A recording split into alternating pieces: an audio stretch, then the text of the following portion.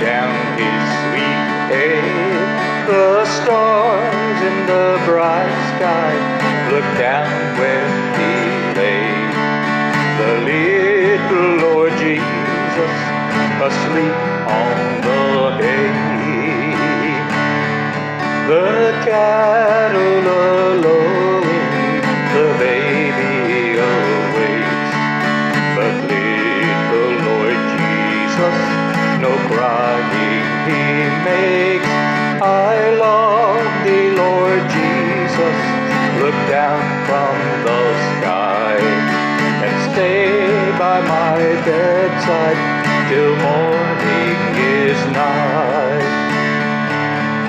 Hear me, Lord Jesus, I ask thee to stay close by me forever and love me, I pray.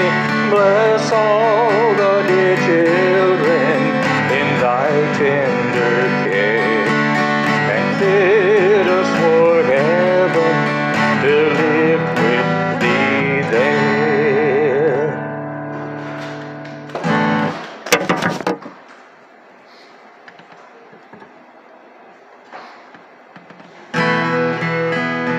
Oh, come, all ye faithful, joyful and triumphant. Oh, come ye to Bethlehem. Come and behold it, born the King of angels. Oh, come, let us adore him. Oh, come, let us adore him. Oh, come, let us adore in Christ the Lord. See choirs of angels singing exultation. Oh, sing, all ye citizens of heaven above. Glory to God, all glory in the highest. Oh, come, let us adore him. Oh, come, let us adore him. Oh, come, let us adore in Christ the Lord. Yea, Lord, we greet thee, born this happy morning. Jesus, to thee be all glory given. Word of the Father, now in flesh appearing. Oh, come, let us adore him. Oh, come, let us adore him. Oh, come, let us adore in Christ the Lord.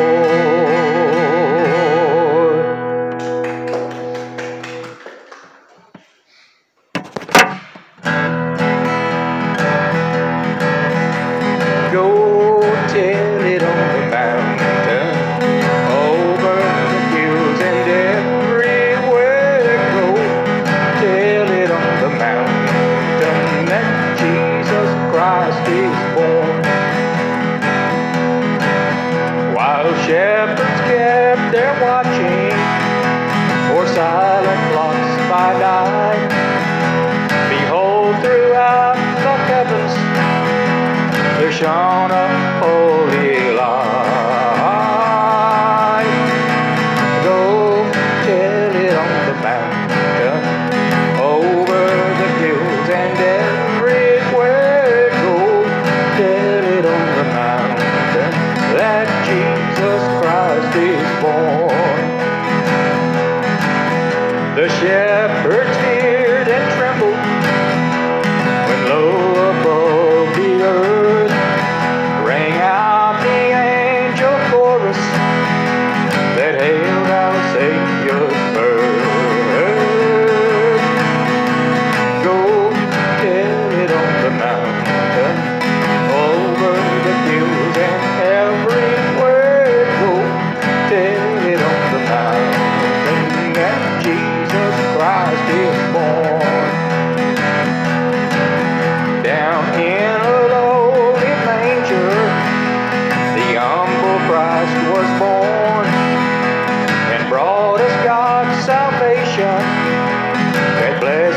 Christmas morn. Go tell it on the mountain, over the hills and everywhere. Go tell it on the mountain that Jesus Christ is born.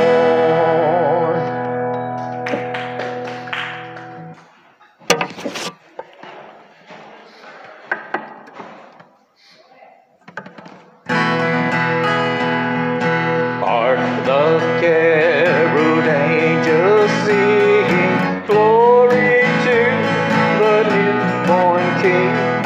Peace on earth and mercy mild, God and sinners reconciled. Joyful all ye nations rise, join the triumph of the skies. With angelic hosts proclaim, Christ is born in Bethlehem. Hark the caroled angels sing, glory to the newborn King.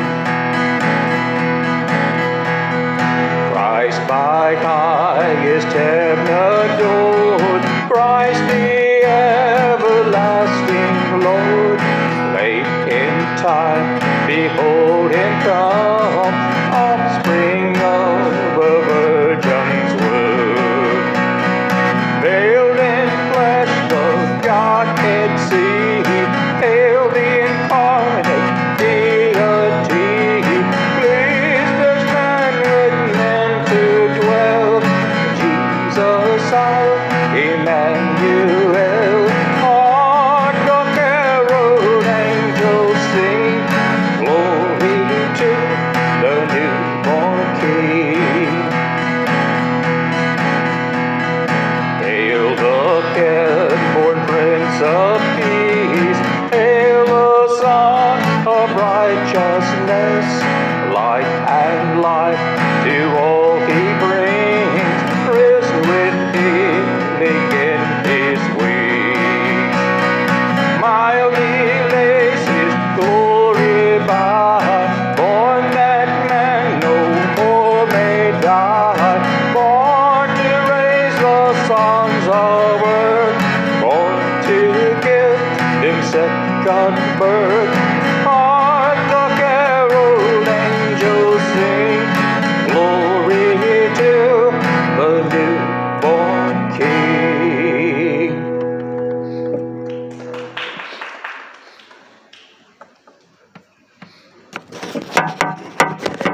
In the message today, we're going to talk about Mary, the mother of Jesus, and kind of look at it from a different angle. And this song is the basis for our message this morning.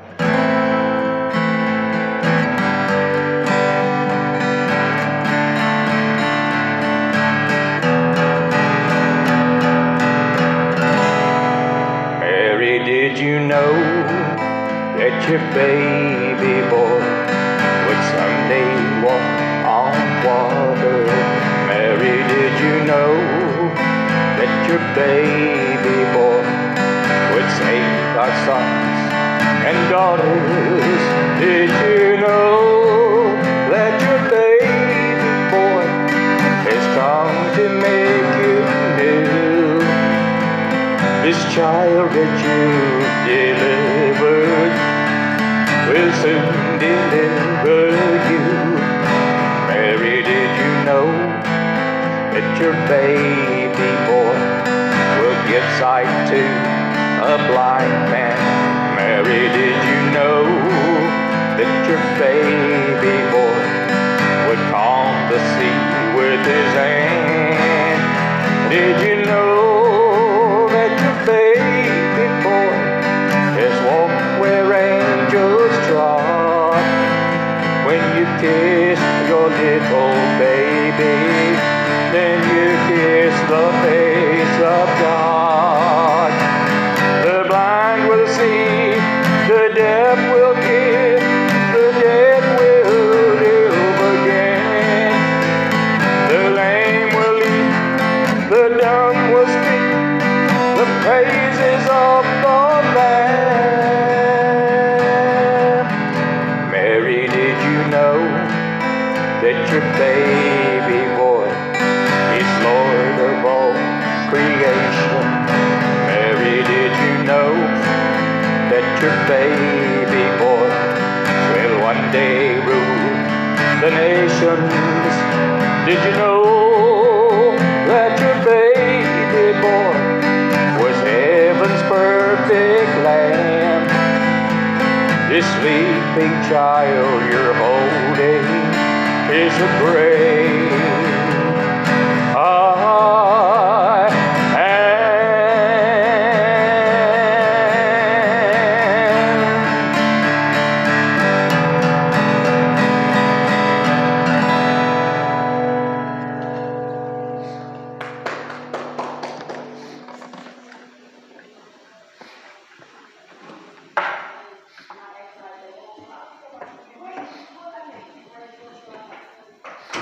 Mary, did you know?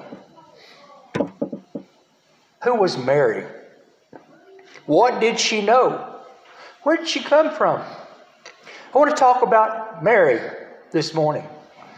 Interestingly, we have no scripture telling us to worship Mary, but we certainly have good reason to adore and respect her.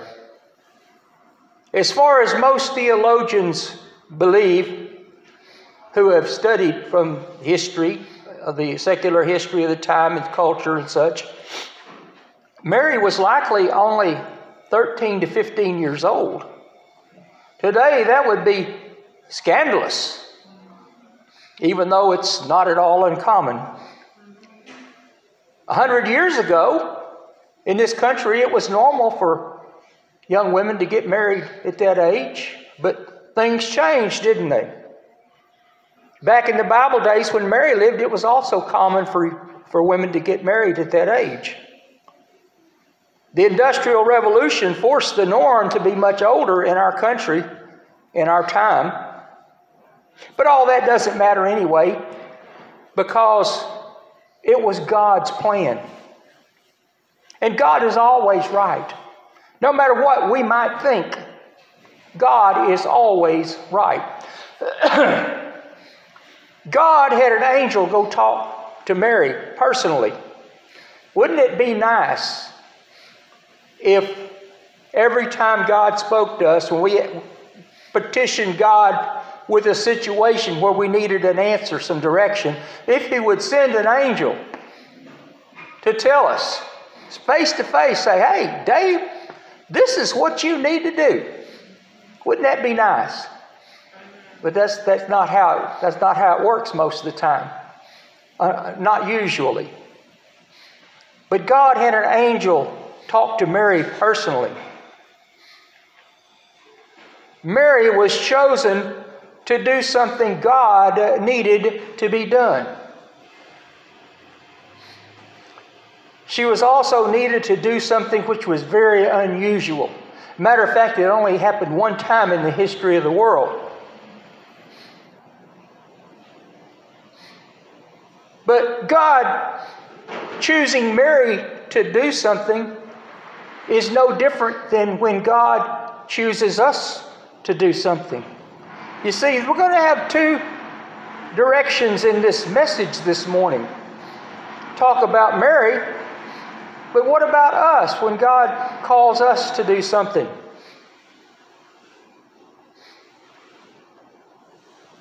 God has something for all of us to do, and He calls us to do it.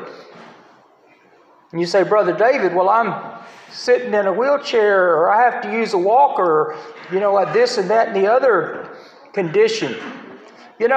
Some of y'all might remember Papa Dan that lived here for a while. He was a minister, had been a minister all his life. He told me one day, he said, David, I can't drive anymore and go and do things. And nobody's calling on me to preach anymore. He said, but there's a steady stream of people in and out of my room every day. He was over at the Waterford at the time. He said, some of those people might need prayer. Some of them might not know Jesus. I can talk to them. I can tell them about Jesus. I can pray for them if they need prayer. Listen to them if they have something they need to talk about. You see, that's how we all ought to be. Here I am. What can I do in my situation? I can pray for God to improve my situation, and maybe He will, and maybe that's what God has for me right now. But there's something I can do in any situation where I find myself. I mean, look at Joseph. He was in prison for something he didn't do, and God used him there because he listened. And God talked to him, just like God talks to us, and he did what God asked him to do. It's just that what God called Mary to do, give birth to the Savior, well, that would be a very high calling, wouldn't it? But Mary had a choice, and she chose to obey God.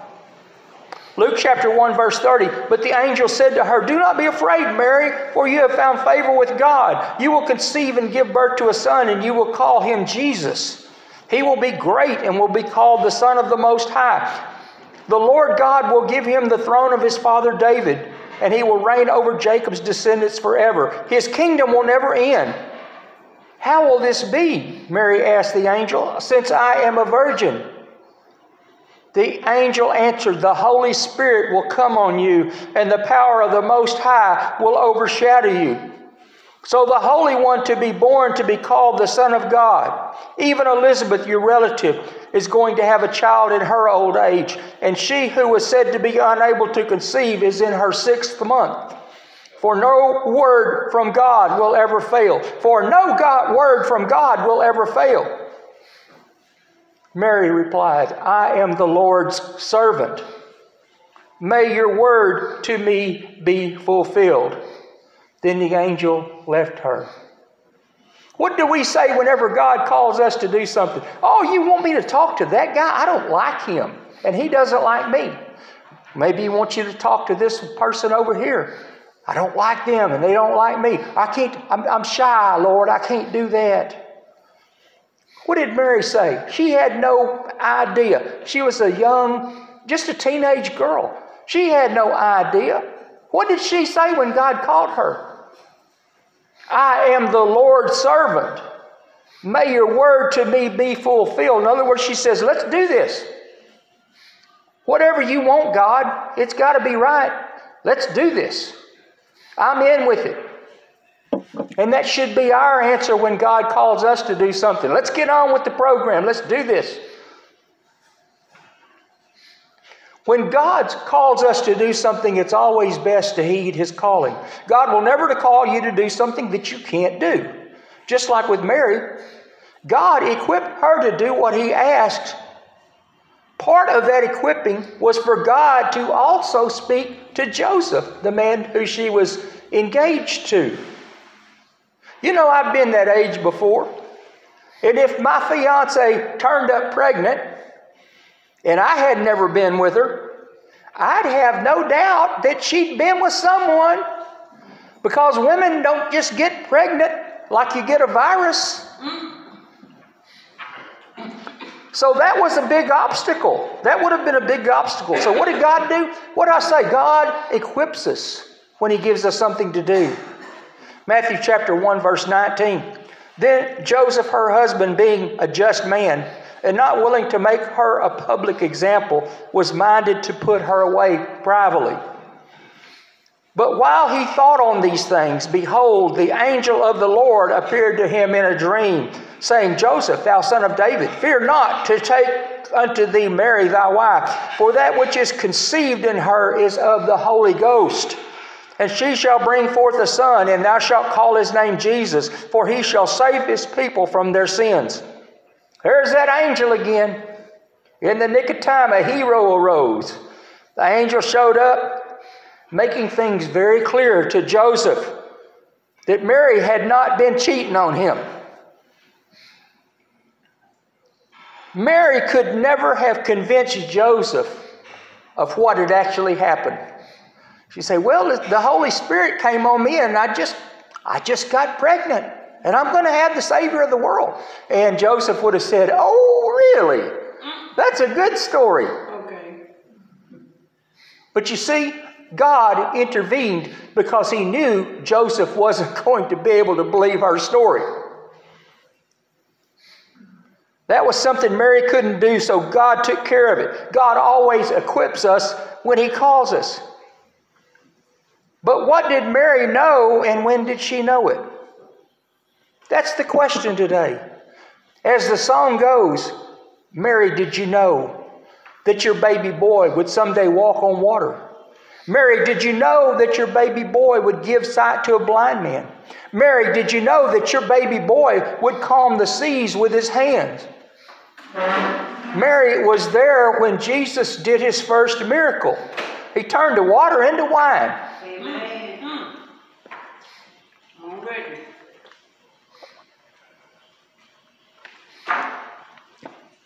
John chapter 2, verse 5. His mother said to the servants, do whatever he tells you. Why did Mary say that? She trusted Jesus because in all her life, he'd done everything he said he was going to do. Who knows what Mary had seen when Jesus was growing up? I mean, she was raising God in the flesh. I don't know what he did out of the ordinary. We do know that he never backtalked her because that would have been sin. What a blessing that would be to raise a son that didn't backtalk you. What did Mary know and when did she know it? This was at the start of Jesus' ministry. She hadn't seen all these miracles, and yet Mary knew. Mary obviously knew that Jesus could do things. She told them, do whatever he tells you to do. We don't know if Mary knew that Jesus could turn water into wine, but she knew something, what she had seen already. She had enough trust in him that she told them to do what he said. And of course, he turned the water into wine, barrels of it. Later on, Jesus did many miracles, such as walking on the water, which I think is really cool, and calming the seas and bringing sight to blind men. As the song goes, the blind will see, the deaf will hear, the dead will live again, the lame will leap, the dumb will speak, the praises of the Lamb. Mary must have been so proud. Any mother would have been. She saved the day at this wedding feast. They had run out of wine. How embarrassing. And Jesus saved the day. She must have been so proud. What an honor and privilege it must have been to be the mother of Jesus. Little did Mary know that Jesus would save our sons and daughters. Little did she know that Jesus had come to make us all new.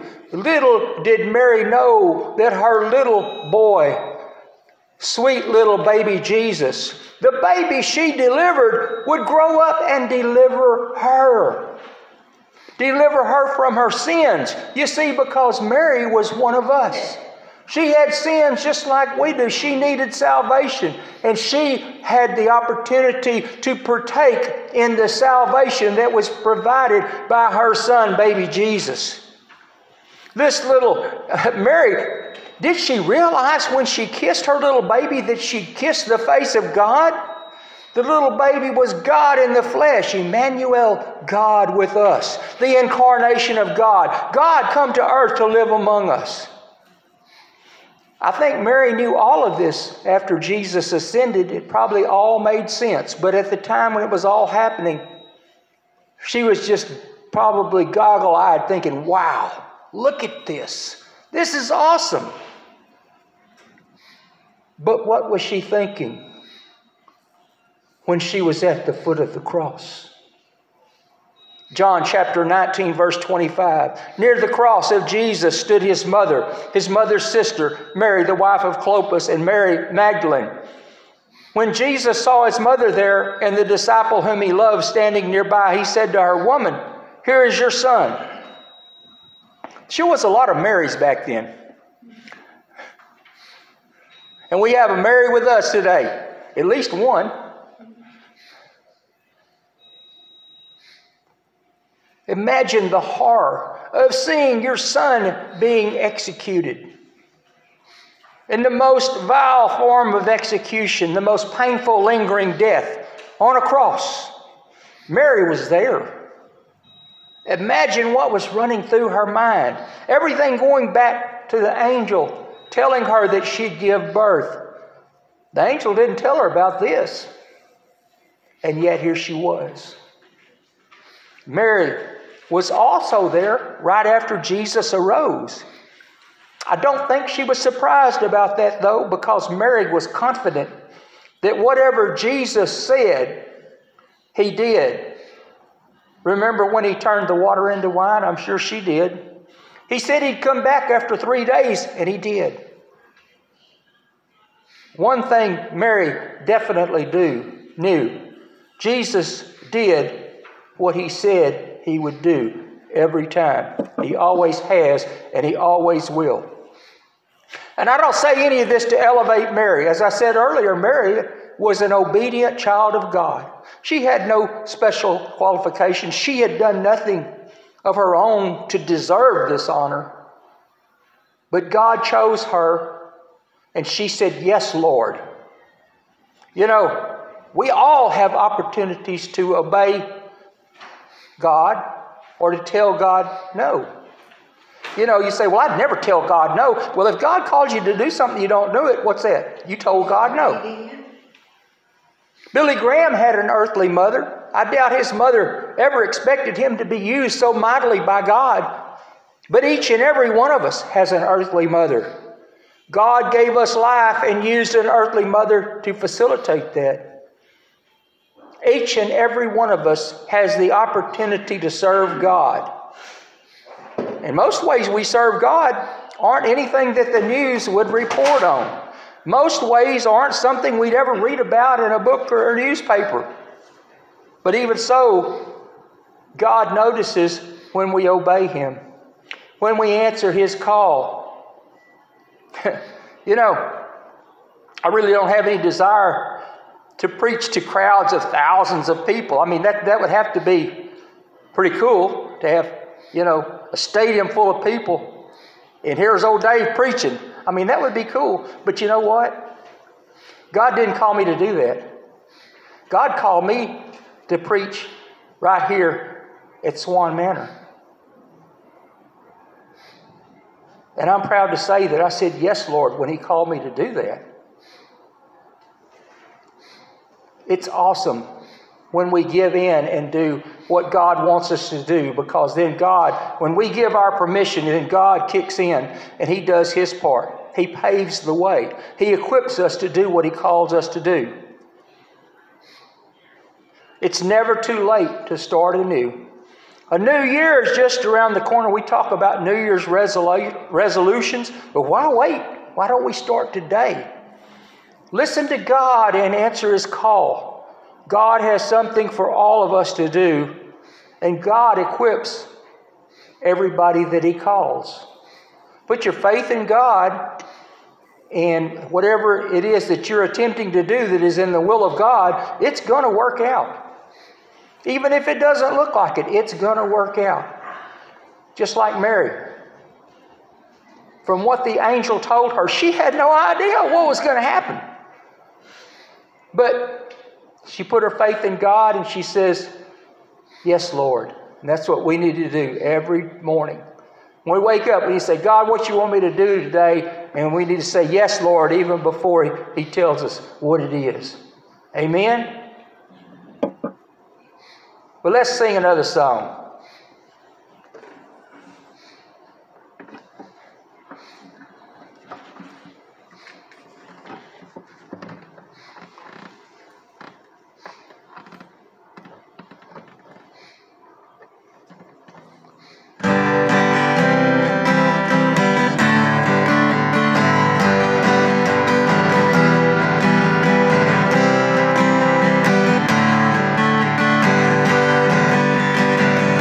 Feliz Navidad, Feliz Navidad, Feliz Navidad, prospero año, felicidad. Feliz Navidad, Feliz Navidad, Feliz Navidad, prospero año felicidad. I wanna wish you a Merry Christmas.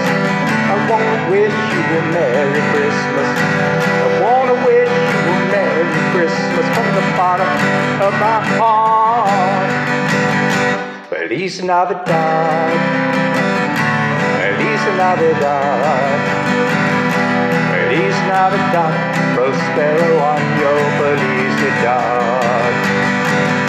Feliz Navidad, Feliz Navidad, Feliz Navidad, prospero año felicidad. I wanna wish you a Merry Christmas.